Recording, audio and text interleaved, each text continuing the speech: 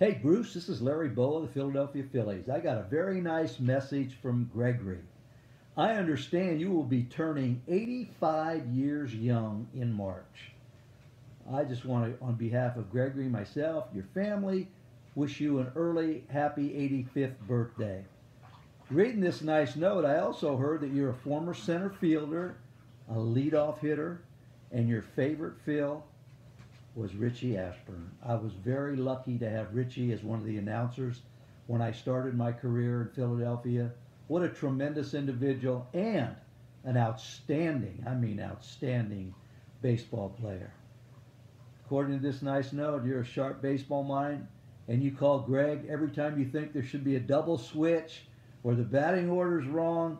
I'll tell you what, you are on top of it, Bruce. If you're doing all that stuff, and I'm sure you missed all that stuff with the 60 game schedule this past season, I really believe 2021 is going to be much better.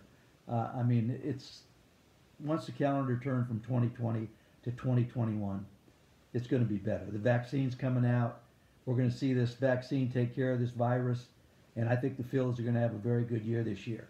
I also understand that you like me as a player and a manager. You like my intensity. Anytime I get compliments like that, Bruce, that means a lot to me. And you know, people ask me what was the greatest thing that ever happened to me. Winning the World Series in 1980, without a doubt, that stands out head and shoulders above anything I ever did on the playing field.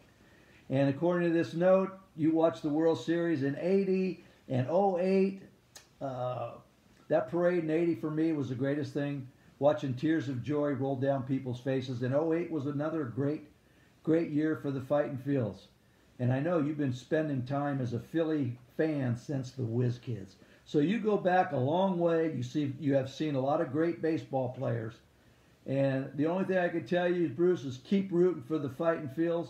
But I still want you to stay safe, obey the rules, and I hope you have a tremendous, I mean tremendous 85th birthday. Have a great day, Bruce.